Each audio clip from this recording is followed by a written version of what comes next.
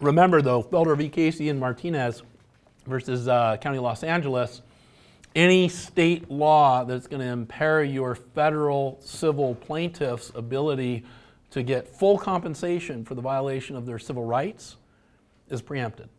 So like MICRA, I don't know what you guys have out here. There's MICRA limits. There's, I think, Civil Code Section 51 in California. I think it's 51 that limits damages in certain cases, just compensatory.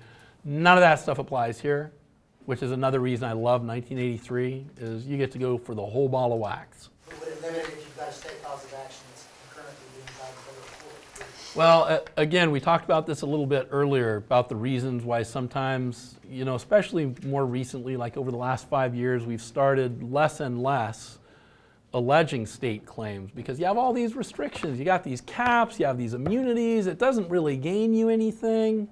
You're going to work a lot, really hard to get where? 1983, I don't care about your immunities. I don't care about your caps. I don't care about any of that stuff. I just care about what the Ninth Circuit's telling me I get. And they're telling me I get everything, plus my attorney's fees. So, I know under certain circumstances where it's clean and juicy, I'll still plead a state law claim. But generally speaking, it's not, in my view. I mean, there's other guys, I told you guys earlier, there's like 10 guys in California that do this work. I know for a fact, at least 2 of those offices, they plead everything that can possibly be pled. And that's their approach, and it works for them. That's great. But I don't want to spend the time on something that's not going to get me closer to the target that we're really aiming for. We got that, many different flavors. Let's get into them. Okay, a lot of different ways you can prove up Monell liability. County policy, practice, or procedures, the moving force behind the violation when the actions and conduct of the individual government officials were executed pursuant to and or in accordance with the county's policies, customs, procedure, culture, which is interesting, practices and or usages. Okay, that's one flavor. Plaintiff does not need to show that the county expressly or formally adopted a policy. It is sufficient if the constitutional violation occurred pursuant to a long-standing practice or custom. Long-standing practices and customs you're going to get from the line workers and their supervisors. The people higher up, they aren't necessarily going to know what the practice is at the line level. At least what the current practice is at the line level. If they work their way up through the system, they may have an understanding of what the customs and practices were at the time they were there, but that's not necessarily going to be relevant on the Monell claim to the customs and practices that were in place at the time of your plaintiff's event. So you're going to have to work with your line level workers and supervisors or nurses and doctors. County may be liable for an established custom regardless of whether official policymakers had actual knowledge of the practice at issue. So if the Board of Supervisors, for example, are in charge of promulgating policy, but they don't know what's going on down there, that's not a defense. It's not a defense that they actually don't know. Okay, how do you prove up Monell claim? A pattern of inadequate training, instruction, or supervision. That's City of Canton v. Harris. Actual knowledge on the part of official policymakers and a failure to correct, address, or discipline. Remember, we were talking earlier today about indemnification for punitive damages awards, right? Actual knowledge. In order to get indemnification, the County Board of Supervisors has to vote and approve the indemnification for punitive damages. So they definitely have actual knowledge. What did they do after that approval to rectify the situation so it never happens again? Well, absolutely nothing. There you go, Monell claim. Unconstitutional conduct by a municipal agent which is ratified by an official policymaker through approval of the subordinate's decision and the basis for that decision. Same basic facts, same basic circumstance, a little bit different twist. And I always recommend, actually, to the juvenile dependency practitioners that if you see something going south in a case and say the social worker is lying to the judge consistently, or even once really, make sure that you write, document in writing in complaint form and send it out to each city council member, each board of supervisors member, the director, the supervisor, anybody and the ombudsman, whoever, anybody and everybody you can think of in the chain of command who would have the ability to go investigate your claim, and if they think it's true, to rectify the situation. Because when you get in front of the jury on that, you're going to have those letters. And you're going to put it in evidence. Well, I sent this to the mayor. Mayor, did you get it? Well, yeah, I got it. I didn't do anything with it. Sent it to the city council. Yeah, I got it. We didn't do anything with it. Right? Well, they're on notice. What did they do? Absolutely nothing. If the jury ends up believing that your rights were violated, they're going to hit them for Monell because the policymakers were informed. They had an opportunity to investigate and rectify. They didn't do jack. And they never will. I mean, you're never going to get a response to one of those letters because these people, they just don't think they can do anything wrong, you know. So you don't have to worry about, you know, them doing something and that, you know, impairing in some way your Monell claim later, because they're just not going to do it. It's not an issue. This is one thing that we've used before also, sufficiently notorious misconduct so that official policymakers know or should know of the risk to people's federal rights. There's a lot of different ways you can get sufficiently notorious conduct. What we do, I told you this earlier, it's part of the effort to, you know, push the public policy change ball down the road, is we encourage and respond to media inquiries all the time about our cases. All the time. There's no better way to impact your veneer or impact policymakers or impact your case than to get the issue you're litigating in the public eye with enough force that you can get in front of the jury and successfully argue that, hey, this is all over the place. Everybody knows about it. It's notorious misconduct. What have you done to address it? Nothing. Right? So you want the media coverage, you'll want all of that, and you can weave this concept into your depositions, particularly with your 30B6 deponents or persons most knowledgeable, most qualified. And the way that I do it is you've been there 20 years, yeah. Now, and they're typically in some, you know, high-level supervisory position. You want to lay the foundation that they've been through the mill. They started as a worker, they, you know, moved up to supervisor, and then ultimately they're in some position of command. And in that time, that 22 years, you've heard a lot of parent complaints. So, yeah, I've heard some. And some of those complaints included complaints about social workers not being totally honest with the court in their reporting. Yeah, I've heard those complaints. Well, in fact, you've seen that, at least allegations of that kind of conduct in the media, newspaper, television news. Well, I don't really, well, maybe I remember something like that vaguely. All right. Well, on what, you know, percentage? I mean, how frequently would you think that happens? Oh, not frequently at all, maybe maximum 2 or 3 times a year. So what do you do to investigate that? Oh, we look into it. By doing what? They don't typically have anything to say about that. And do you do anything to address it when you do find it? Say, oh, well, everyone that I know of that's been investigated, we found it to be unfounded allegation. Say, oh, every single one in your entire 20 years with the agency. These complaints were by parents that social workers were lying in their reports, were unfounded. You found them, you guys yourself investigated and found them to be untrue. Yeah. And that's why you haven't promulgated any policies or any training to address that issue, is because through your own investigation, you found these complaints to be untrue. Yeah, that's right. All right. You know, I'm cool with that.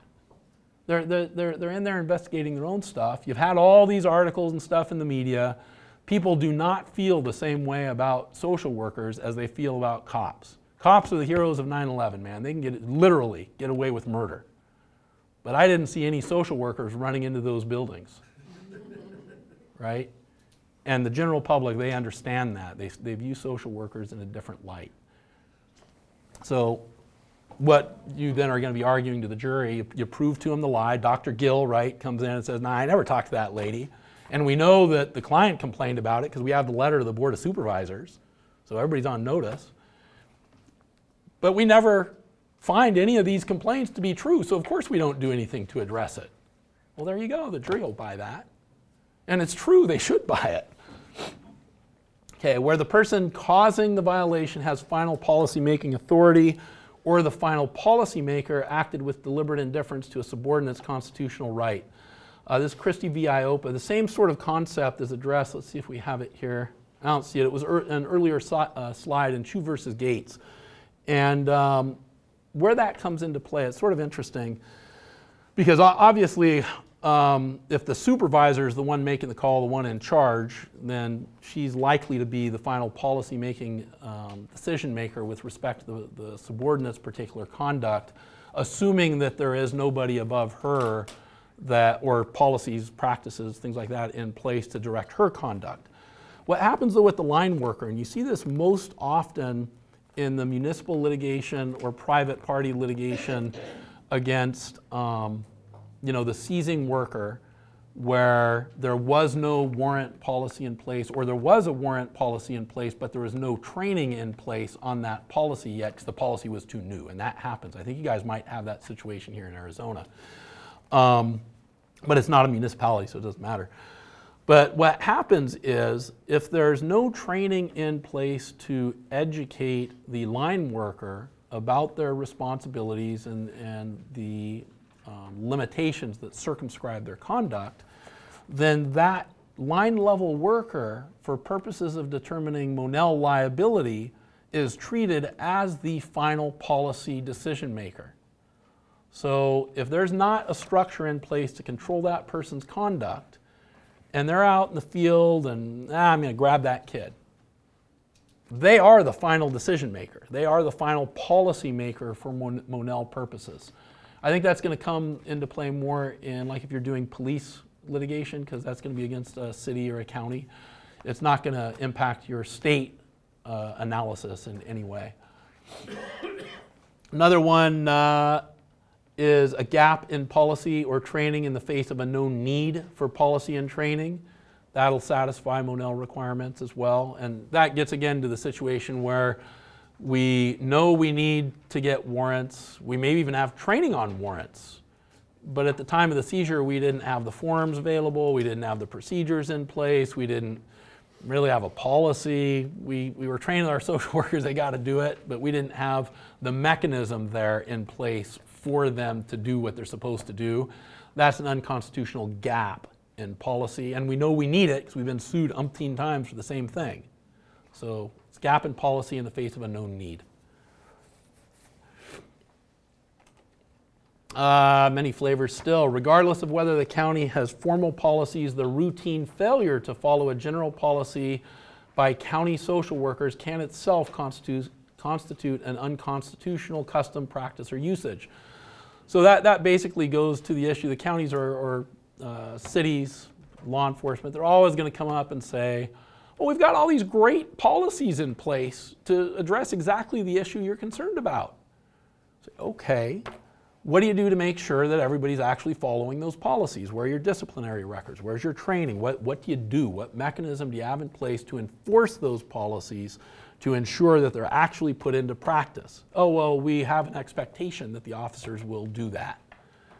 Well, that's really cool because in the Ninth Circuit, an expectation doesn't meet your burden. That's a Monell violation. You can have the best policy in the world. If you don't do anything to train on it or enforce it, it doesn't matter. Policy or custom may be inferred if after constitutional violations occurred, government officials took no steps to reprimand, discipline, or discharge the offending social workers, or if they otherwise failed to admit the social workers' conduct was in error. Again, that gets to training, discipline, enforcement mechanisms. If they don't have an enforcement mechanism, again, best policy in the world doesn't matter. Counties' failure to properly investigate constitutional violations as evidence of and supports a finding the violations were not only accepted, but were customary. Remember, we were talking about putting the county on notice, and once they're on notice, maybe they should investigate, maybe they should do something. If they don't, that's more evidence. Constitutional violation resulting from a gap in the county's express policy is sufficient to establish, we talked about that.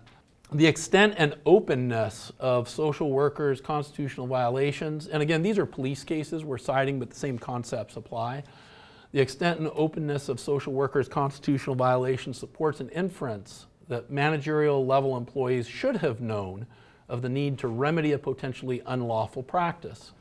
So again, if we have social workers seizing kids left and right, no warrants, lying about them, everybody knows it's happening, it's very notorious, it's all over the place, and the upper level management aren't doing anything about it, it's Monell.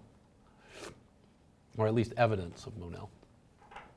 Okay, ways to prove a Monell claim. Request for admissions. These are great.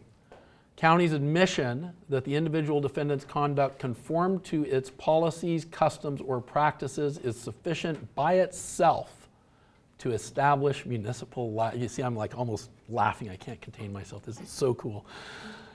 Okay, that's the law. By itself, their admission, it's enough. So what you do in these cases, start with the pleadings. You're looking for judicial admissions, right? You say, at all relevant times, social workers X, Y, and Z were comporting with the regularly established customs, policy, practices of the county of whatever, or the city of whatever, or PCH. They're almost always going to admit that because they don't see it coming. They don't know the law. They didn't sit here for hours and hours going through this class. They have no clue, all right? But this is very clearly well-established law. If they admit it, you're done, right? So you start in the complaint, put that allegation.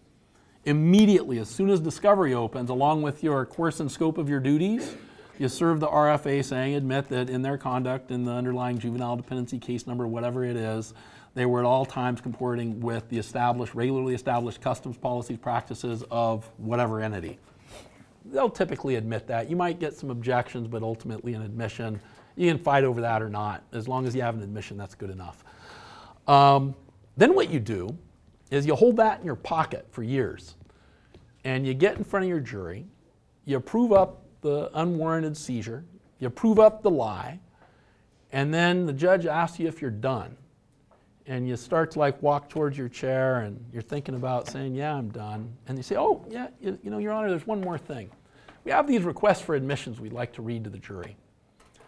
And now the jury's heard all the evidence and they're thanking God that you're done. You know, it's been like walking through molasses.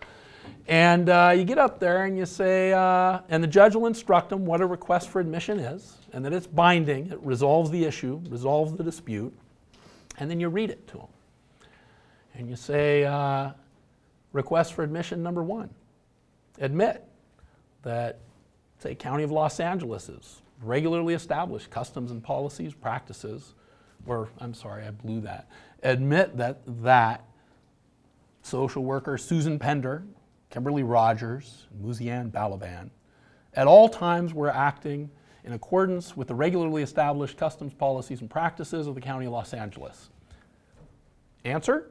Admit. Sit down, shut up, you're done. You rest. That's it. They get up in their case, they do whatever they're going to do. Jury gets instructed, they get their verdict form, they get back in the room within, I don't know, maybe a couple hours. A question every single time. In every one of these things where we do this, a question will come out from the jury. And you know, the judge has to share that with you, everybody gets to talk about it. And invariably the question is, we would like a copy of the admission. Every single time. If they got to that point, I know we got them. All right, as soon as that question comes, I'm like, all right, we're through liability. You know, because they don't get to Monell liability unless they've already found the individual liability, right? So the minute they're asking for a reread of the request for admission, where the county admitted that at all times these social workers were doing what they were supposed to do according to our policies, and they lied, they cheated, they stole, they did all these horrible things, the case is done. All we're talking about is damages, and then typically it'll take days for the juries to sort out what this is worth, because it's a tough question. I mean, what is that worth? It's an innately human question. And it's not something that the law gives us a lot of guidance on. What is, you know, a year with your child or a year not with your child? What is a day not with your child? What is that worth? How do you put a value on that? The cool thing is that it is in our system. We recognize that it is an innately human question, and it's not answered by the law. It's not answered by a judge. It's answered by members of our community, us. What do we value that? What value do we place on it? We are the marketplace. And so the jury has a lot of latitude, and they'll exercise it. You know, if you laid it up right, they'll exercise it. But anyway, that's how you prove up your Monell, or how we prove up the Monell claim. I haven't blown it on this one yet. This is actually a very effective approach. And it's funny because, you know, the transcripts are all publicly available. The other county council, the government attorneys, if they want to spend the time, do the work, they can figure out the game plan. They know my playbook. I don't hide it. It's there. But for whatever reason, they don't. And, you know, we just... Monell claims based on inadequate training. Inadequate training of county social workers serves as a basis for liability against the county where the failure to train amounts to deliberate indifference to the constitutional rights of the persons with whom the subordinate social workers come into contact, and the constitutional injury would have been avoided had the county properly trained its workers. As basic issue, you got to train your people about how to avoid violating people's rights. Simple, direct. And that's another thing is it goes back to discipline. There may be a slide in here, maybe not. But like policies, training, even the best training in the world, if you don't enforce it through discipline, it doesn't matter because the customs and practices in the field are not going to conform with the training unless you enforce it. What's deliberate indifference in this context? It means the conscious choice to disregard the consequences of one's acts or omissions. Good source of information for that is, again, the Ninth Circuit Civil Jury Instructions. And how to prove deliberate indifference. A county that is aware or should be aware of recurring constitutional violations but fails to adopt a policy or implement rules to prevent those constitutional violations is deliberately indifferent to constitutional rights. Under such circumstances, it can be inferred that plaintiff's injury was caused by the county's failure to engage in oversight of important departmental practice. So how do you prove that? How do you prove that the county is aware or should be aware that its social workers continuously go out and seize kids without warrants where they shouldn't be doing that? Well, it's a good question. And I can tell you the way that we did it is you have two choices. You have your witnesses who themselves sued the county for taking their kids without a warrant. They filed complaints, litigated them, maybe got settlements, maybe tried them. So the county definitely knows they got sued, right? They get notice of that. Then you have the attorneys that prosecuted those cases, and they know because they prosecuted those cases. So you're permitted, in order to prove up that notice component, you are permitted to bring those people in at trial. At least I was permitted to bring those people in at trial and have them testify. Now what happened in that particular case is the county brought a motion in limine. We were going to bring in like 30 plaintiffs, prior plaintiffs, and 2 attorneys that litigated all these cases. And the county did a motion in limine to preclude us from bringing in those prior plaintiffs who, by the way, settled their cases in the aggregate for tens of millions of dollars. And so they did a motion in limine, and the judge granted it. Then they had another motion in limine because we also identified the attorneys that prosecuted those cases. And the judge looks at that and he says, well, you know, they have to prove up notice. How would they prove up notice? How would they do that? I mean, because the county wanted us to just rely on them, on their witnesses. And the judge says, well, no, they don't have to rely on your people who are going to come in here and maybe not tell the whole story. I think they can bring in their own people. Now, I'll give you a choice. They can bring in the individual plaintiffs, and we'll listen to 30 of those. Or we can bring in the attorneys, and they'll just give us a summation. And we had like a conference, and they went out and did their thing. And they come back, and they selected the attorneys. The idea being that the attorneys will be seen by the jury to be advocates. They won't have any credibility, and we can undermine everything that they're going to get up there and say. So we put on the attorneys. They talk about giving the notice to the county of its defective training policies, practices by suing them over the last 6, 8 years repeatedly for the same stuff, even some of the same social workers. And in every deposition asking them, has anybody ever been disciplined? Have you ever heard of anybody being disciplined? Have you done anything to address this? Everybody's no, no, no, here's a check, leave me alone.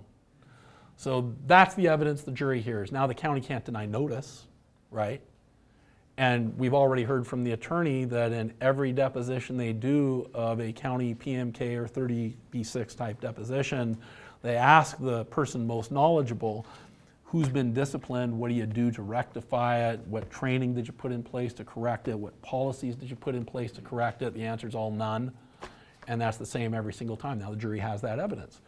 And that satisfies a county that is aware, or should be aware, because they now should be aware at a minimum, of recurring constitutional violations and fails to address it is going to be liable. We ended up on that case, we had a 12-0 verdict, unanimous verdict on Monell. And we had it in more than one flavor. We had it in gap in policy, we had it in failure to train.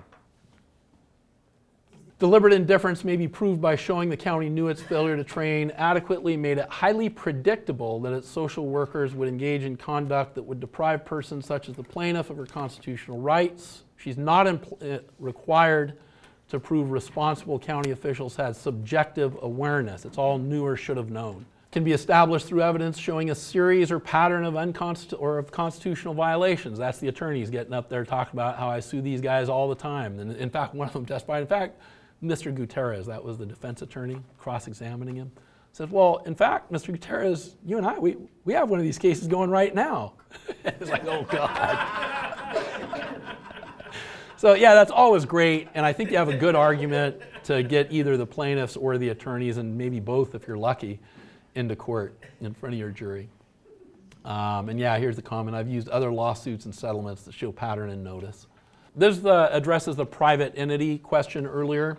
42 U.S.C. section 1983 applies to private actors. To act under color of state law for section 1983 purposes does not require that the defendant be an officer of the state. Private parties, including like hospitals and doctors, act under color of state law where there is significant state involvement in the action. While there's no specific formula for defining whether state action exists, courts have traditionally evaluated whether a private actor is engaged in state action by relying on 4 distinct but not mutually exclusive tests. It's the government nexus test, the joint action test, the public function test, and the state compulsion test. Typically what we see in the situations where we're talking about hospitals is they're under contract with the government to provide traditional government services. That's going to fall under either the governmental nexus test or the joint action test. Could also fall under the public function test because they're providing traditional government services like investigation services, things like that, which are things cops or detectives or social workers normally do. A private hospital acts under color of state law when it expressly contracts with the government to provide medical services. Bang, there's PCH. Welcome to the party. Right. Likewise, contract services provided by licensed private physicians to municipal governments, and this is going to be to state governments as well, in the examination of persons brought into treatment facilities by government officials constitutes state action within the meaning of section 1983. So I don't know who the big child abuse pediatric specialists are out here. We have a bunch of them back there. It's our practice to sue every damn one of those guys when they come in and start making claims that they can't support under 1983 because Ninth Circuit tells us we can. Likewise, contract services licensed physicians. So they're targets. Yeah? I just wanted to confirm that that includes like behavioral health, like yeah, anybody with DCS and stuff? Anybody that's providing traditional government services under contract with the government is a target. Okay. And I like them better as targets because you know what, they have private insurance, and you're going to get, in my view, a little bit higher. I don't want to say anything. You're just going to get better representation on the other side. You're going to get somebody you can work with. You're going to get somebody that has their own motivations, financial motivations, to resolve the case instead of throw up every single roadblock they can possibly think of. Unless you've got an unethical crew that's just in there, you know, churning their bill, then they've got a cash cow if they have a government client. They're just going to sit there and bill the hell out of it and do everything. I've had those guys. Those ones end up in trial. But the vast majority of the insurance defense bar, they're good guys. You know, they see it, they're looking out for the best interest of their client. They'll immediately do the analysis and say, oh yeah, we have problems here, let's value it and get rid of it. No immunity for government or private agencies performing traditional government functions. Monell applies to suits against private entities. So remember, we talked about that a little bit earlier. If we're going after PCH, for example, they're a private entity, but they're performing a traditional government function, investigatory services under contract, it applies.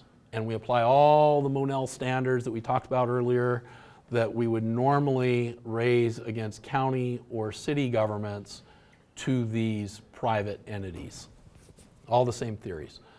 No immunity for municipalities or private entities targeted by Monell claims. If you meet the elements, you got it.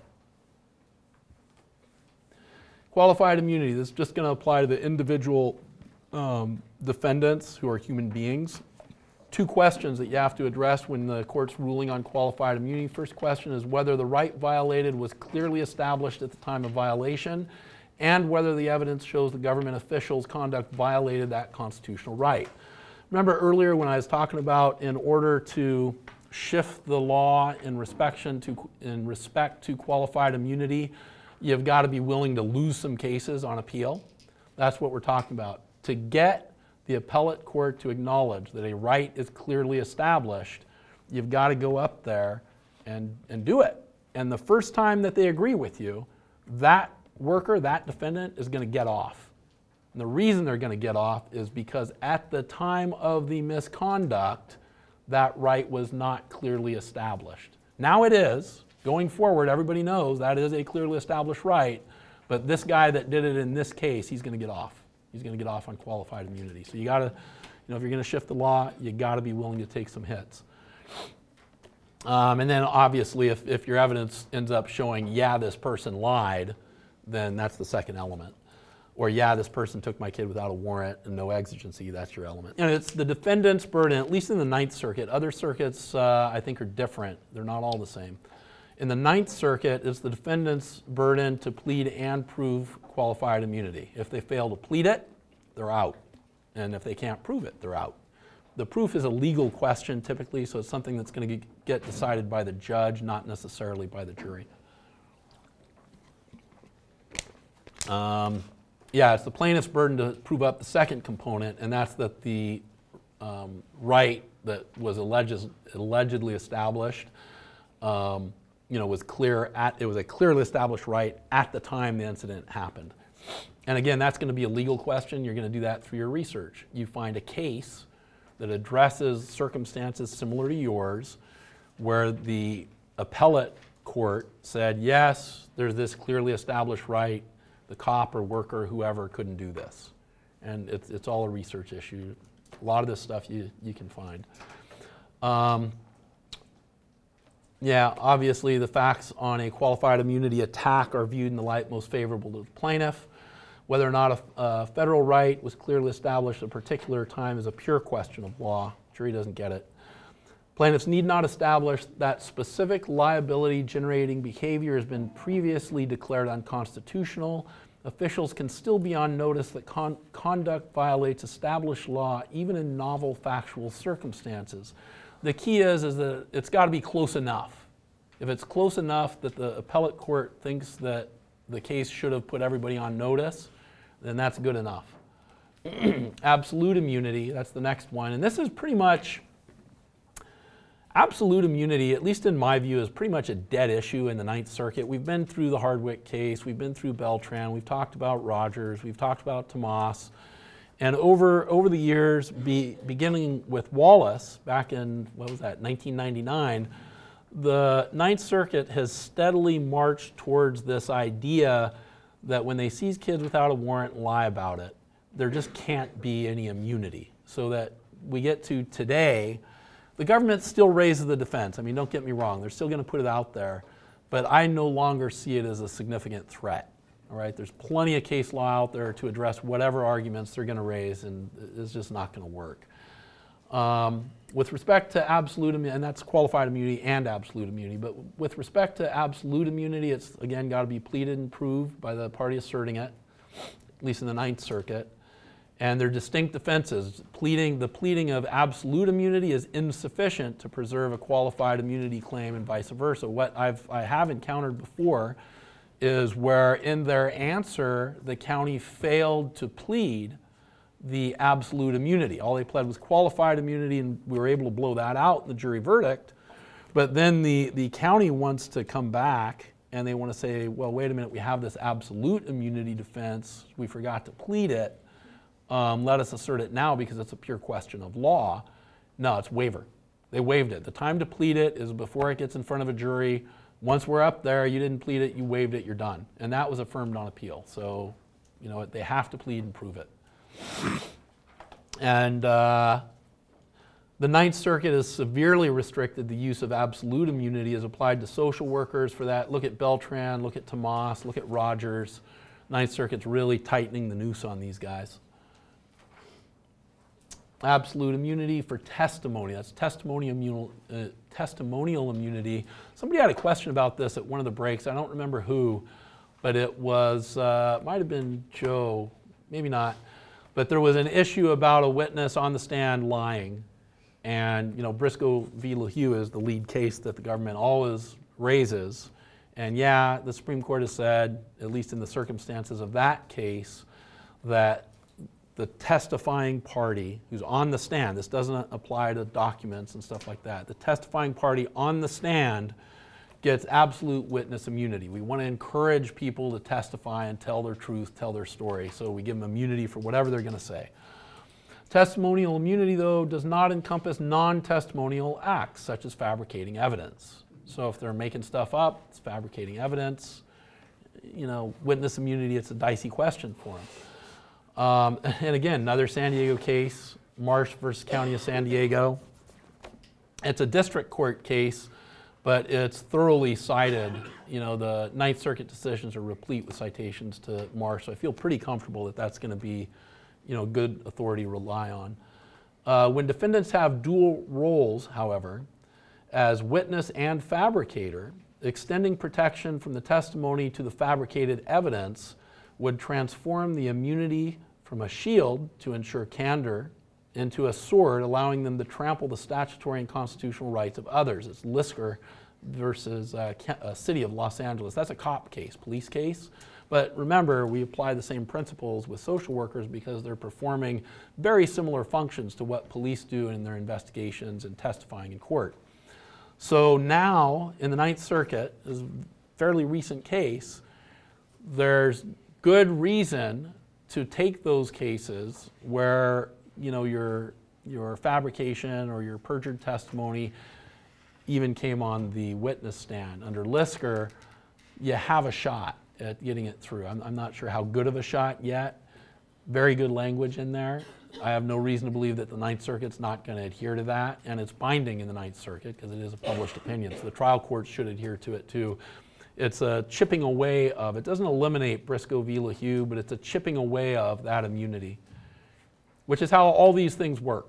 You know, you chip away here, you chip away there, you chip away somewhere else, and eventually you get this nice, clean body of law. Unlike most private tort litigants, this attorney's fees. This is probably one of the most critical issues that you'll address in this type of litigation in your practice. If you're not making money, I know there's a lot of people out there on social media, a lot of parents that are berating the attorneys that won't take their cases or, you know, whatever, or money grubbing, greedy. They have all kinds of names for us.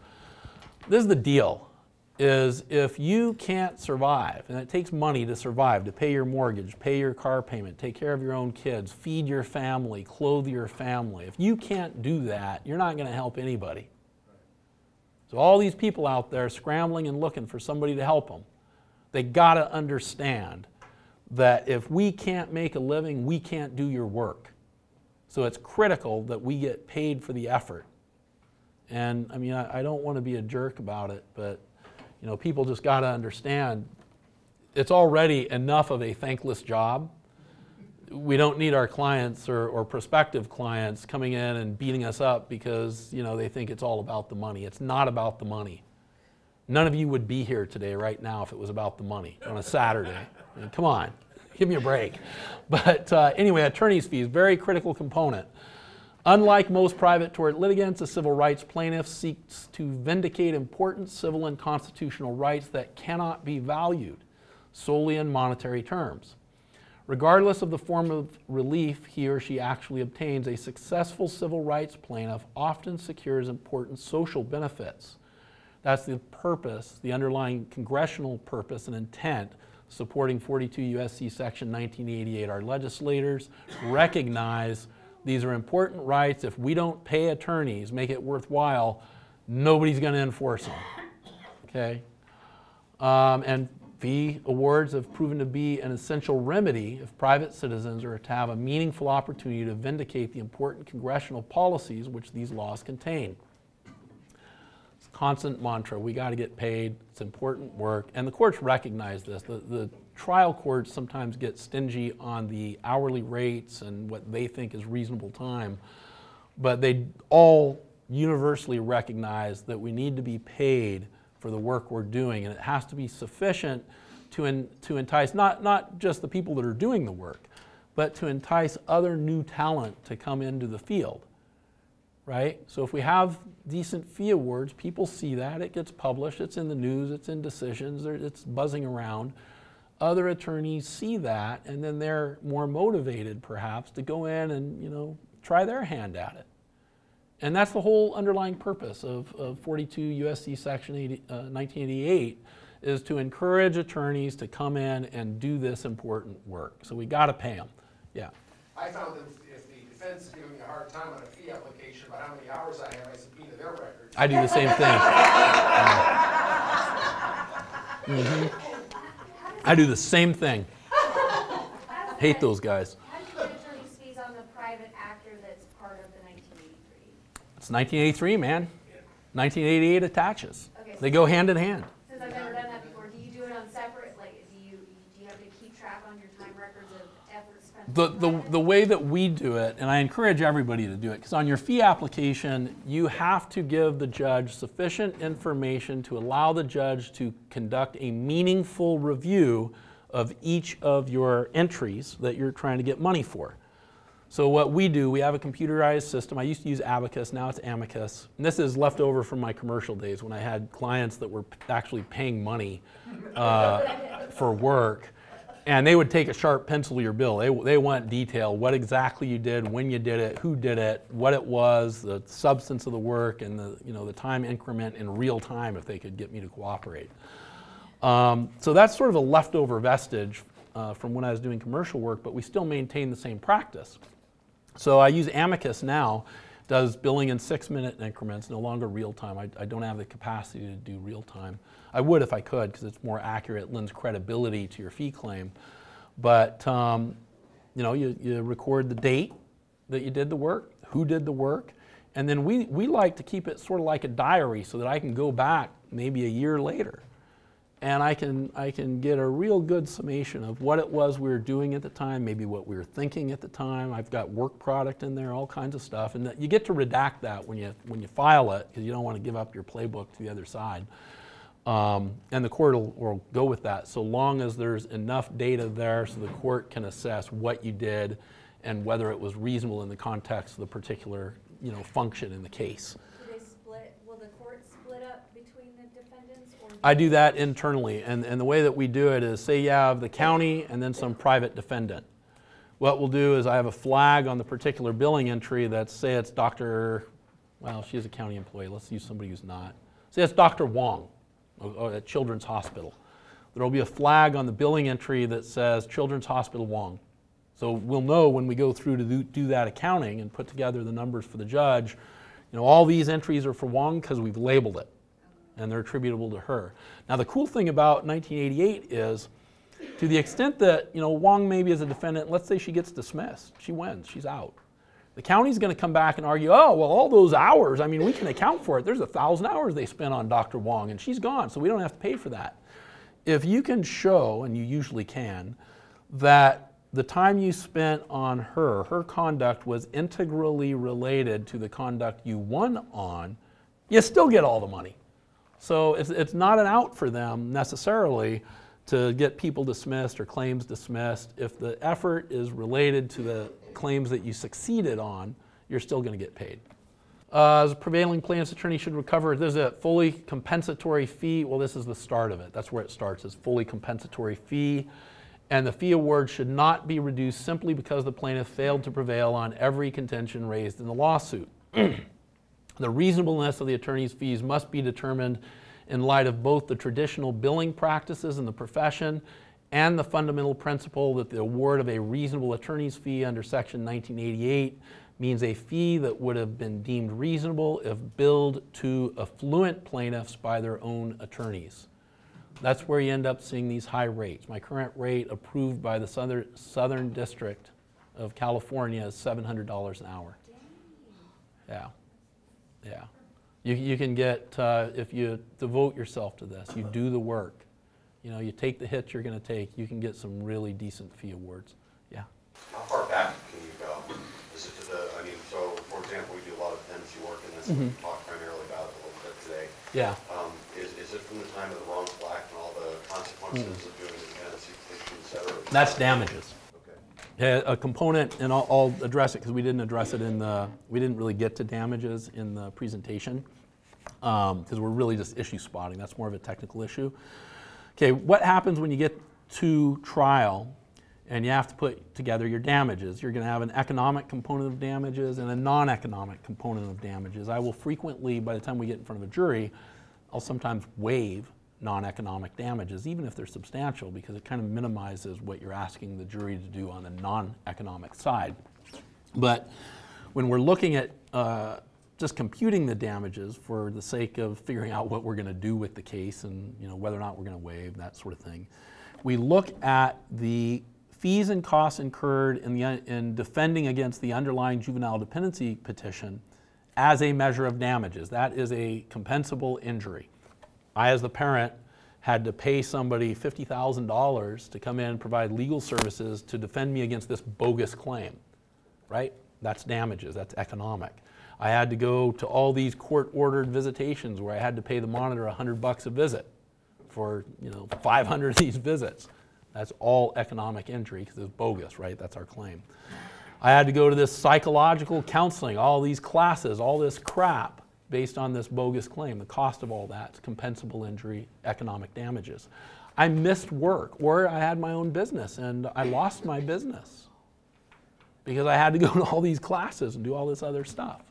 If you can show, and you'll use an economist to do this, you can show the profitability of your business. Hopefully you've had it going for a while and you have a record, a history of running a profitable business.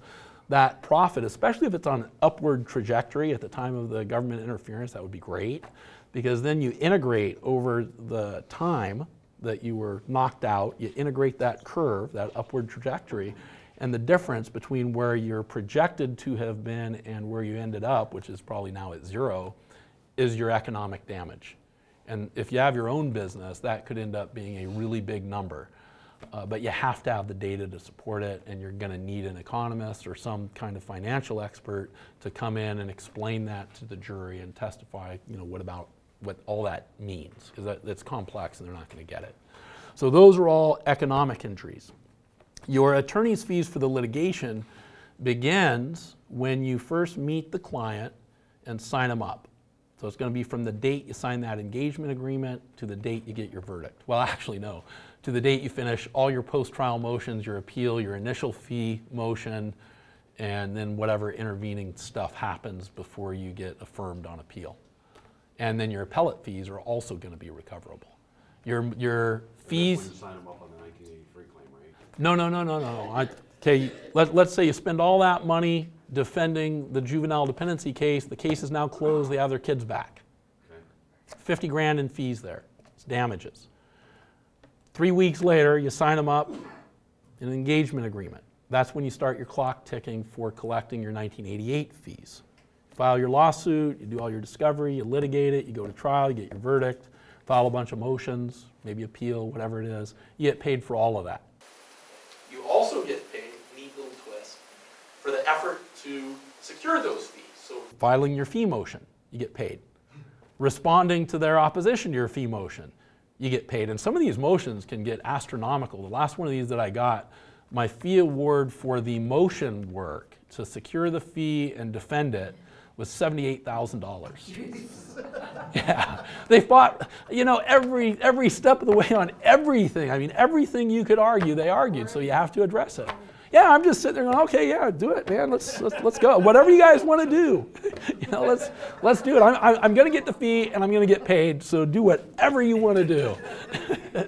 You know, by the time you have a verdict, if your defendant is still throwing up roadblocks and still fighting every step of the way, refusing to become efficient, they deserve to be punished, and that's just one more punishment. Yeah. So if I'm, like on a particular case that I won't name, I worked for 22 months on the dependency side of it. Uh-huh. In Arkansas, they don't go after the fluent people, they go after the poor and sophisticated folks that can't fight.